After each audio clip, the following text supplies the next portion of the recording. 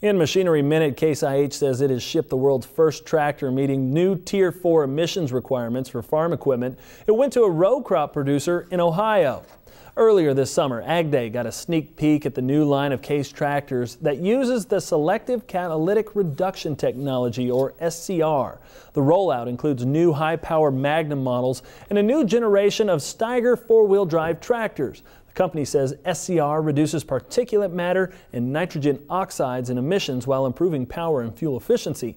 Case IH says SCR technology not only meets the emission standards for 2011, but the even stricter levels that take effect in 2014. As part of the system, operators will need to mix in an extra additive when refueling.